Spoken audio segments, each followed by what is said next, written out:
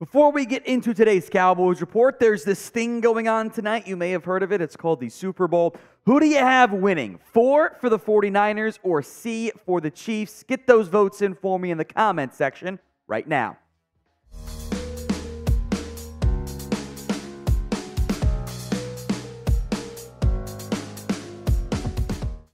We begin today's show with the latest on a potential return for starting corner Stephon Gilmore. He has expressed interest in re-signing with the Dallas Cowboys, knowing, of course, this is a business and it may or may not go down.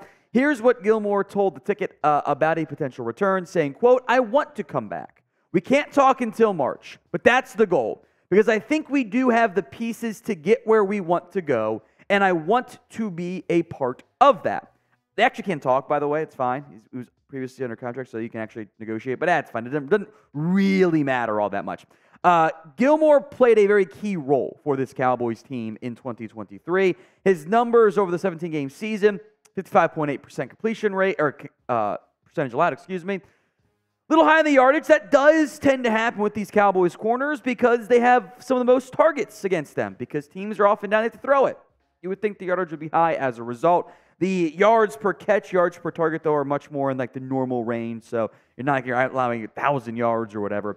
4 TDs, 2 interceptions, 13 pass breakups. The Cowboys don't have great proven depth right now in this cornerback room. Now, Trayvon Diggs should be back and healthy. Deron Bland under contract. Beyond that, it's Deshaun Wright, Eric Scott, Israel Mukuamu, kind of sort of a safety corner hybrid, and Josh Butler.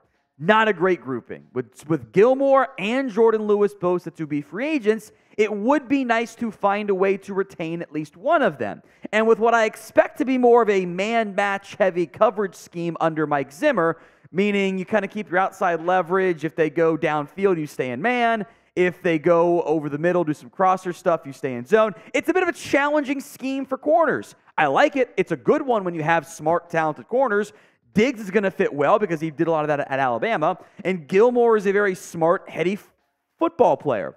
He would also, I think, fit pretty well. Plus, in the event Diggs is slower to recovery or to recover from his ACL or whatever, you have 3 starters. And you don't have to go take someone early, which as of right now, you kind of need to. You don't have enough options at the spot. So do you want Stephon Gilmore back next season? Y for yes, N for no. This will be the pinned comment on today's video, with some more conversation to come on it. So if the ad comes here on YouTube, take advantage of it. Head down there and go vote. I would like to keep Gilmore on this team. The money has to be sorted out, to be clear. It is a factor. Gilmore's own comments, at his age, the difference between, $5 million and $7 million a year isn't really that impactful. Now, if he wants to go that route, can't say I blame him. Makes your life and for your family and kids easier, But I think he wants to play for a contender. And the Cowboys check off that box.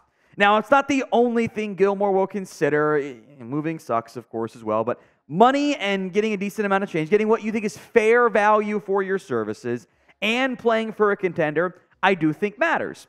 I don't think he's going to go back to Carolina, hypothetically. I think that'd be kind of surprising. So the Cowboys, I do think, have a shot to retain Gilmore. But he's not going to get franchise tagged. We'll do a video on that, I'm sure, at some point. The franchise tag will not be used on Gilmore. It would be a wild, reckless overplay. At minimum, I want to keep one of Gilmore or Lewis.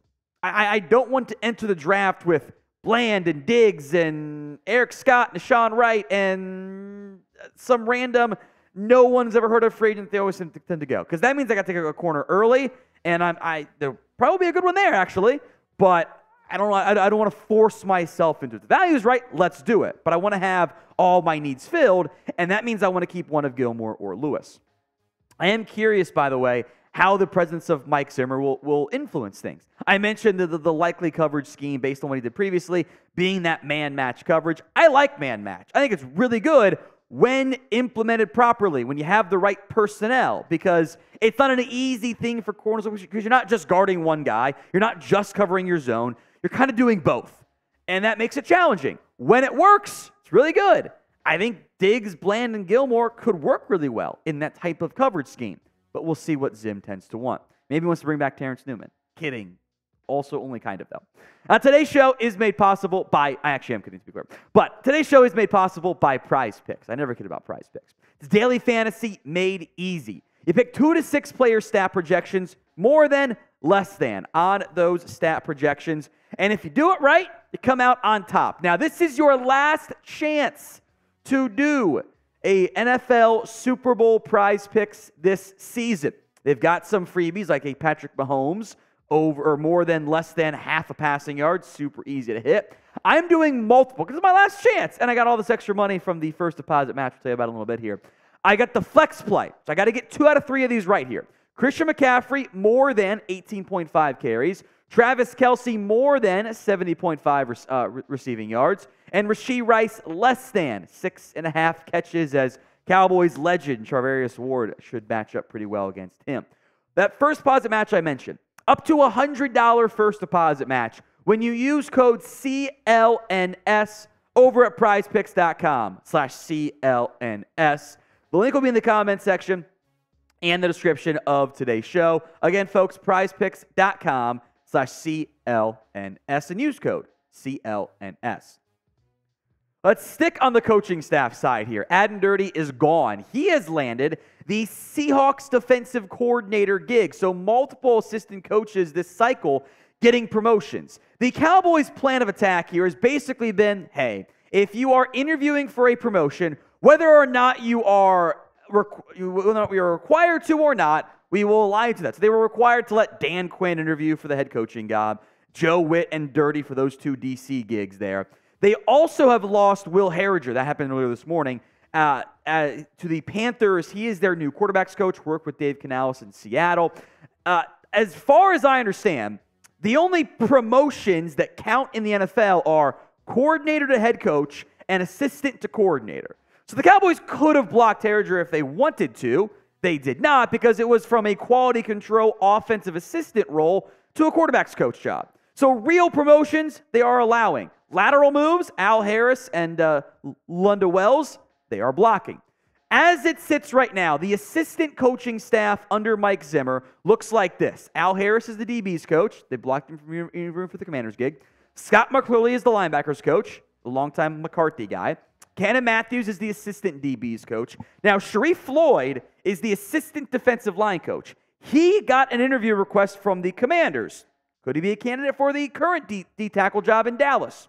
Who knows? Darian Thompson is the assistant linebackers coach. Eric Simonelli is quality control and does some analytics stuff as well. Pete Onigan, quality control / defensive assistant, also got requested an interview by Dan Quinn. So that could be another potential loss on that side of the ball. That would leave several spots open to fill. We'll see how the Cowboys go about doing that with Mike Zimmer. I don't think he's actually signed his contract yet, but at this point, your other top option was Adam Dirty, and he's gone. So they'll get that done formally, officially, I'm sure, in the not-too-distant future. Now, we will have you covered on all the latest and greatest Dallas Cowboys news, and maybe sometimes the not-so-greatest either. Hit that sub button for more free Cowboys videos right here on the channel. The podcast Parsons allegations are back once again for Micah. He brought on players like CeeDee Lamb, Jordan Love onto his show. I want to begin with the CeeDee Lamb because I thought that was, of all the stuff we've seen from Cowboys players when we're all mad, and I get it, we should be, but Lamb's stuff was fairly insightful and accurate and truthful and self-reflective as well. Here's what Lamb said after his mom made some anti-negative comments or anti-comments about his quarterback. I have no beef with my quarterback. I love my dog. He knows that. Dak can definitely lead us to a Super Bowl. He just also needs other leaders. And that's why I'm pointing at myself. I can help him. He's already got so much on his plate. I didn't have the best start to the game. I had a drop. But I also only had 2 targets. And no, I'm not pointing at Dak. First and foremost, I do got to grow up. There's plenty of ways for me to handle different situations. Me being mad is not one of the answers. I know this. I just feel like that's contagious. I can be more of a leader. I can be more vocal. If I'm going to take this label as being one, there's times where I have to get out of my shell, get out of my comfort zone. I want us to be who we're supposed to be, the #1 offense in the NFL. Of all of your post-playoff player quotes where you got Tank Lawrence saying that they were tired, which was him not saying what he wanted to because he was going to throw some guys under the bus, and he just gave empty platitudes instead. I thought that one from Lamb were really good. Took some ownership. Who has taken ownership of this team, of these players? Dak did immediately after the game. Micah didn't. Nobody else really has. Lamb did. I greatly appreciate that. He handled the quarterback stuff well. I thought whether he meant to or not, kind of pulled back the curtains. Like, okay, he only got 2 targets, but it wasn't matter to the quarterback. Whose fault is that? The players were mad about the game plan going in, to be clear. And that's why they got so frustrated, because they said it, they didn't think it was going to work, and it didn't, and they got mad about it. In the end, overall, there's really not much any of these players can say that we will like, because we are correctly and justifiably mad about the playoff result. Thought Lamb did a good job. We're not all going to be happy about it. Can't say I blame it at all. Now, with that said, Micah, please log off. I am begging you. The actual interview stuff is actually really good. Why are we interviewing Jordan Love? Why are we bringing on the guy that kicked your ass, and interviewing him? The actual content, by the way, was really good. Like, as a non-Cowboy fan, as someone who just likes the NFL, the insight we get from Mike is actually super intriguing. And when the Cowboys are rolling and winning, nobody cares. When they're losing, people start to care. Why are you getting in fights with Jersey Jerry? Like, really?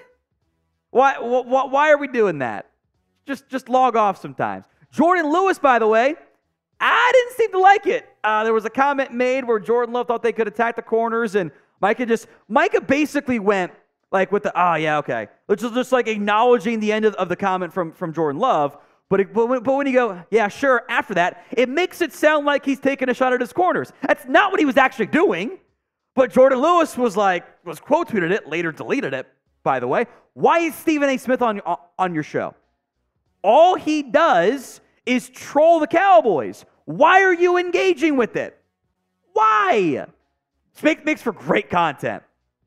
In the end, my concern here is that this might be doing more harm than good. I'm not trying to tell players what they can and can't do in their free time. They're people, they deserve to do whatever they want to do to a certain extent, as long as it's not bad stuff. But it just, I don't know how that's going to be taken in the locker room. I don't know if it's all going to be great. Basically, remember what Mike was going to go on Undisputed every day last year? I think the Cowboys kind of poo-pooed that one a little bit because Skip Bayless is a troll and a clown. I don't think it looks good. I don't. I am a little bit concerned that whether accurate or not, it gives the appearance of not being all in. And I know Micah busts his ass. That is the reality. But I just think sometimes it's not a great look. And this is how you don't beat the podcast Parsons allegations. So do you like Micah doing his show? 1 for yes, 0 for no. Content is objectively great. It's really intriguing. Sometimes I just don't like the outcome and the end result. What do you guys think? Save space to comment. 1 for yes, 0 for no.